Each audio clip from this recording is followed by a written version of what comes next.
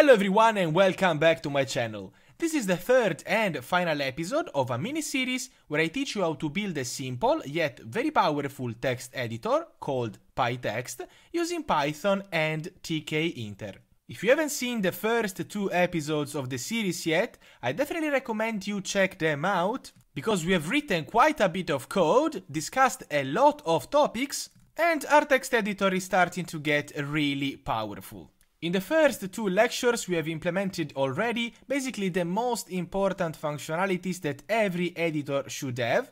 And I'm talking about the ability of creating and opening new files. We can save files after updating them, or even just creating as many as we want with the save as functionality.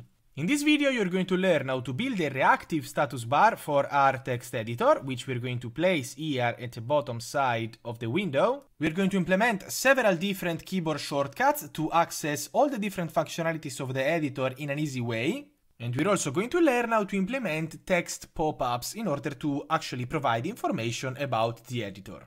So we've got a lot of code to write, let's get started. We have already mentioned in the previous lectures that our text editor is going to be divided basically in three main classes: the menu bar class, the PyText class, and a status bar class.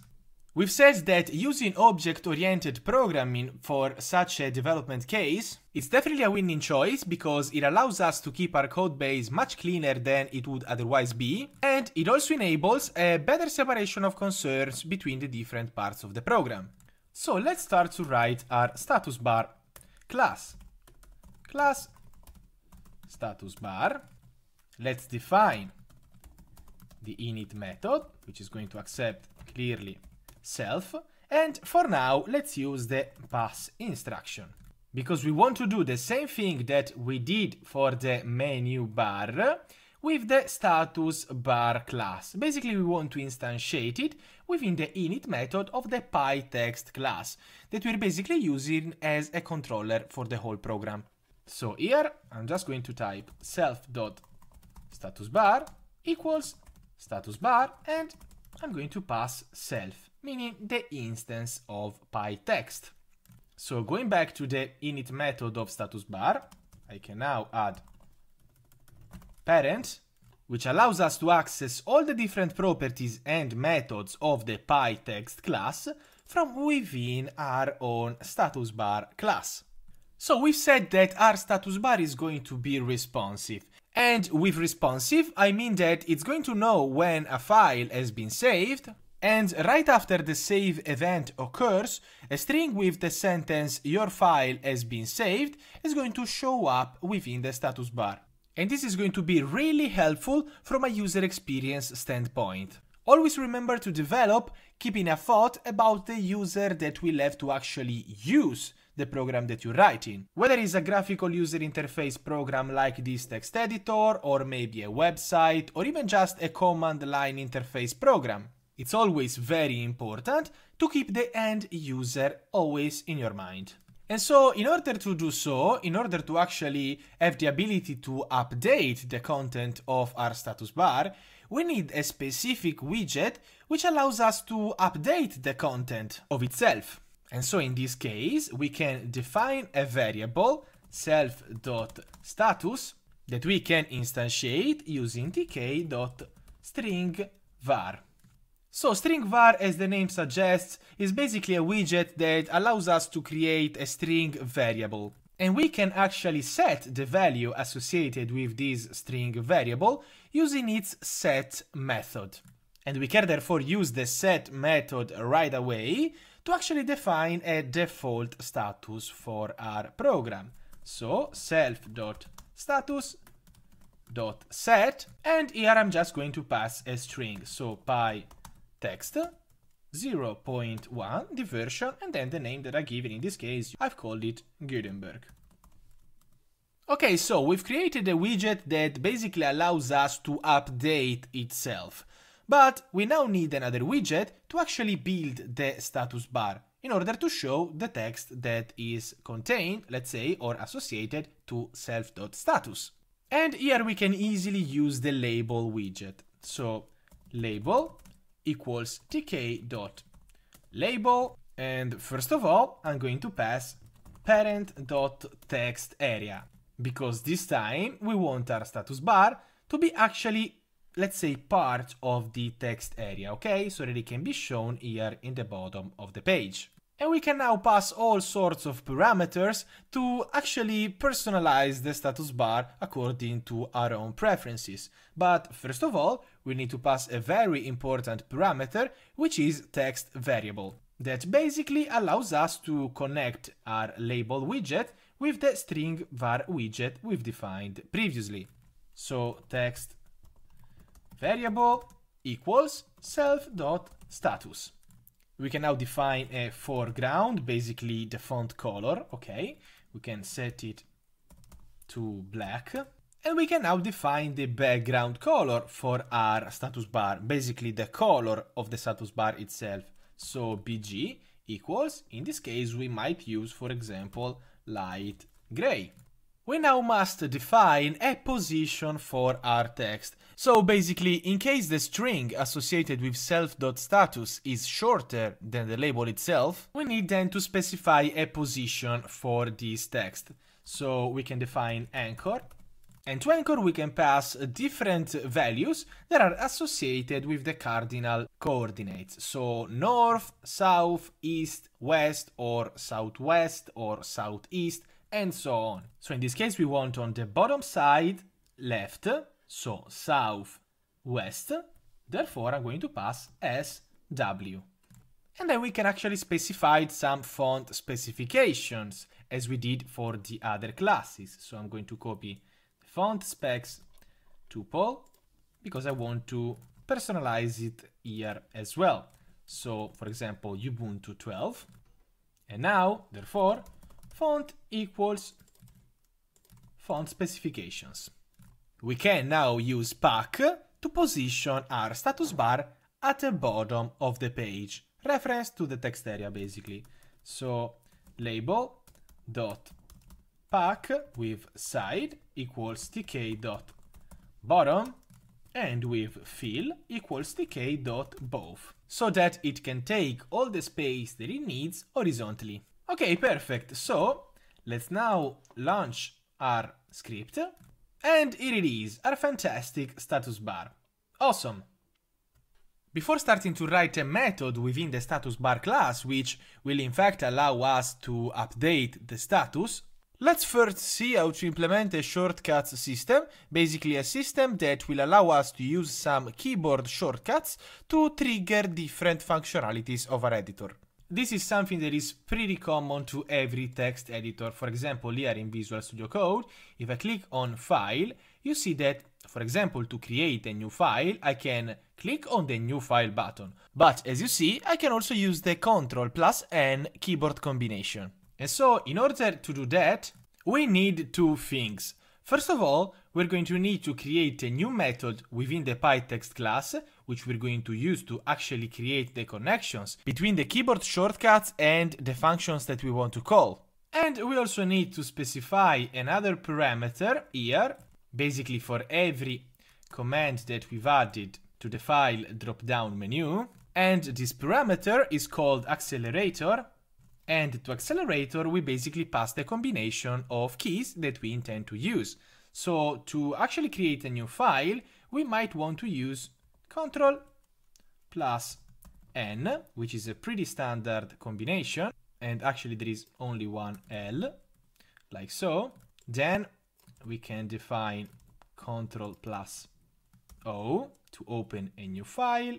Then Ctrl+S to save a new file, and then Ctrl+Shift+S to call the save as method. So these different strings that we've passed to the accelerator parameter are just to inform the user that we've specified different keyboard shortcuts to use. But as we said, we need to actually define a method within the PyText class to create the connection between the keyboard shortcuts and the functions that we want to call. And so we can just call this method def bind shortcuts, which is going to accept self as parameter. And here we can actually start to make the different connections, the different bindings. So we're going to do this way, self.textArea.bind. And here, first of all, we pass the keyboard combination that we want to use. So, for example, Ctrl-N to call self.newFile. This is just the standard way, the TKINTER way to define the control key. And notice how here I am using the lowercase version of n, because in fact that's the one that is going to be used most of the times. So then I need to define 3 more bindings, 1, 2, and 3. So Ctrl O, it's going to call open file. Ctrl S is going to call save, and Ctrl capital S is going to call save as, and that's because Ctrl plus Shift plus lowercase s gives us capital S. Now that we've defined the method bind shortcuts, we actually need to call it from within the init method so that it's run as soon as the program starts. So here it's going to be self.bind shortcuts, and we can now save the file and run our scripts. So first of all, I'm going to use the Ctrl O combination, and you see, we actually get an error. How could that be? It says type error, open file takes 1 positional argument, but 2 were given. Let's try to solve the mystery. So what is happening is pretty easy to understand.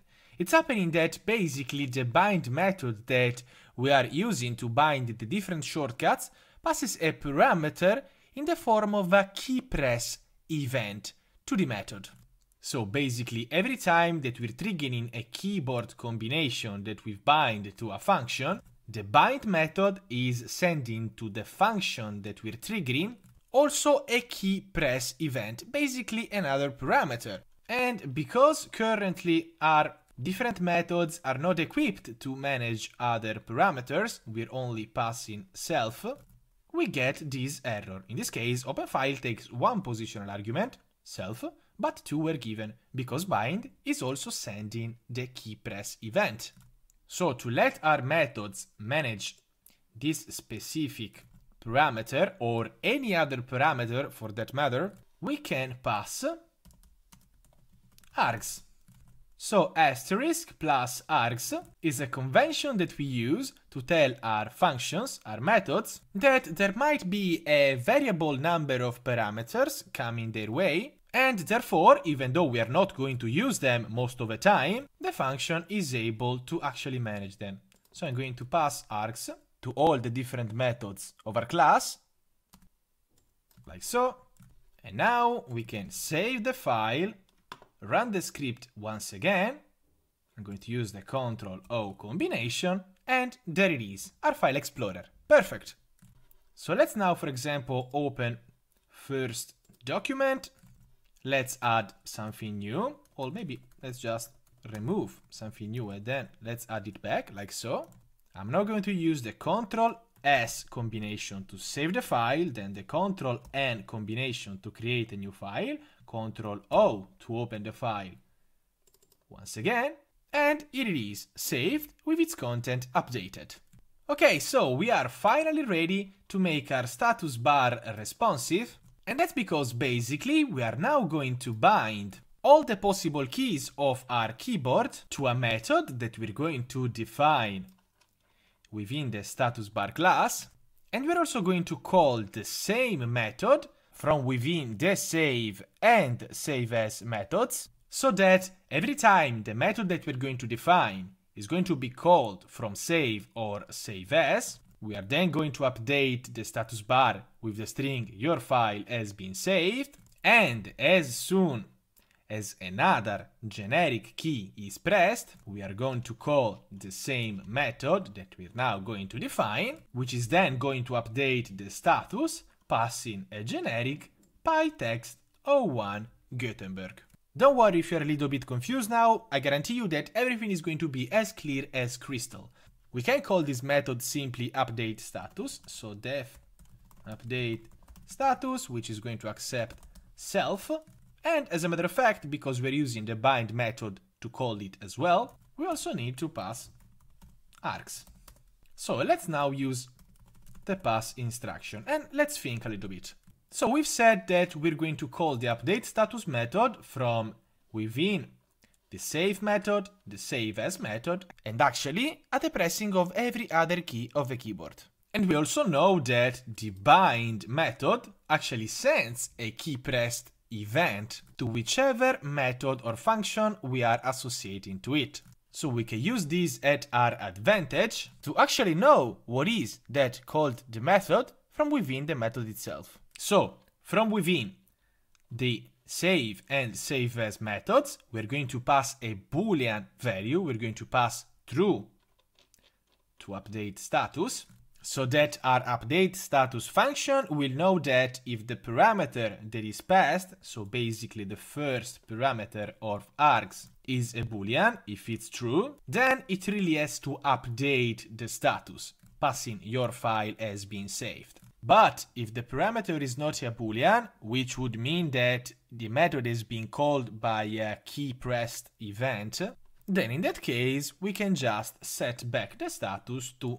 pytext01 Gutenberg. So if is instance args 0, so the first parameter, in case that is a Boolean, we use isInstance basically to make a type check to a parameter passed. In that case, we can set the status bar. So self.status.set your file has been saved.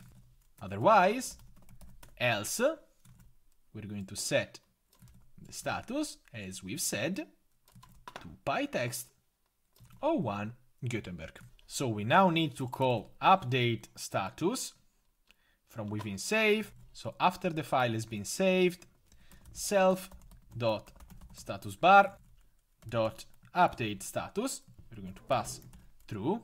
So we're using self.statusbar, okay, basically this instantiation that allows us clearly to access the methods of the class, so update status. And the same thing we want to do from within the save as method. So here self.statusbar.update status. And now we can actually make a generic binding. So self.textArea.bind, and we can make a generic just by using key, like so. We're then going to call self.statusbar.update status. So everything's ready. Let's give this a try. I'm going to run the script once again. Let's open up a file. Open file, first document. Let's modify the script. I'm just going to add just a white space and then Ctrl S. And you see, your file has been saved. Everything works as expected. We can now just press another keyword, like for example, just let's remove the white space. And there you go. The status gets updated once again with pytext01 Gutenberg. Awesome. And as a matter of fact, every time I press the Ctrl S combination, you see, or just go ahead and click on save, the status gets updated. And the same thing happens if we use the save as method. So third document, save, your file has been saved. Perfect. Our program is basically completed. The last thing that we need to add is the about drop-down menu, like help, for example, here in Visual Studio Code, which will allow us to get some about pop-ups with information about the program itself. And so in order to do so, we need to make another import. So here, from TKINTER, import message box. We're going to use message box to actually generate those message boxes, which are going to show the different information that we want them to show.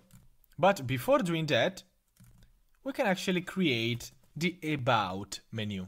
So about drop down equals And we can basically use the same specifications, same code we've used for file dropdown, like so.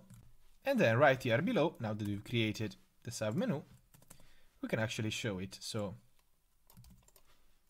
here it's going to be called about, and it's going to be associated with about dropdown.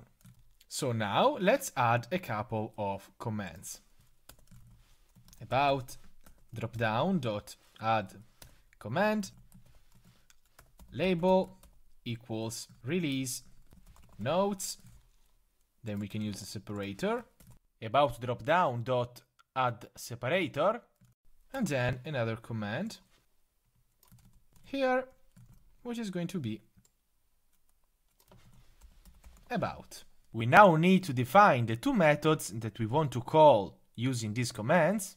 So here, def show about message, which is going to accept self, and here we can use a message box method called show info to actually show the message. And so in order to do so, we're going to need two things: a box title, in this case about by text, and then a box message, a simple Python text editor.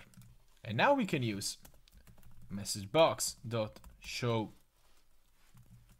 info, and to show info we pass box title and box message. And same thing we can do for the release notes. So show release notes. So this is going to be release notes, and here version 0.1 Gutenberg. We can now actually call the two methods. So command equals self dot show release notes, and then show about message. Let's now run our script one last time. Let's open up the source code of our editor, like so, and we can now go ahead and click about release notes version 0.1 Gutenberg, and then about by text, a simple Python text editor. Awesome. Okay, so that was it for this video and for this mini series on how to create a text editor with Python and TKINTER. Thank you so much for watching and for reaching the end of the video. I really hope you enjoyed it, and if you have enjoyed the video, please leave a like and subscribe to the channel, because there is a lot of new content that I'm going to publish every single week. See you in the next video, and as always, stay awesome and happy coding!